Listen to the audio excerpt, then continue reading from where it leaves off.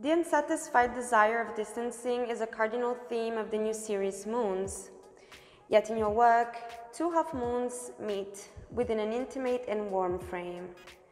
The atmosphere perceived from them is that of sweetness and harmony.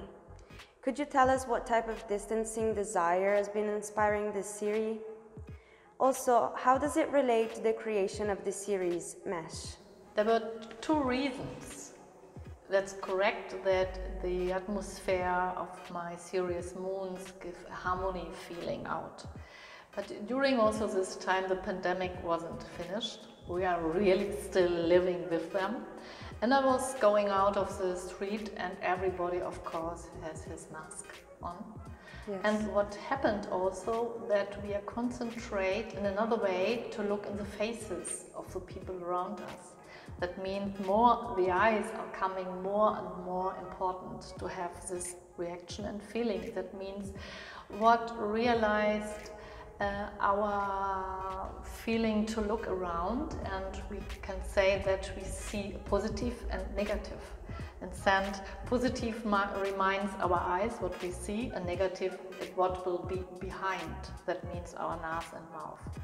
And also when I was creating my new artworks, really the newest what I have done with the title Mesh was which part in my artworks reminds positive form and what will be the negative form.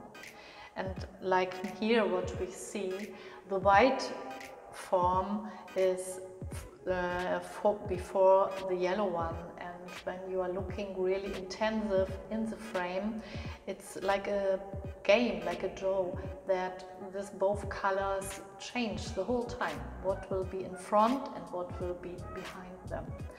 And also this is one of my idea, that it's growing and it's every time a fantastic combination, what we see and what we don't see. And it is both what completely is involved in Mesh.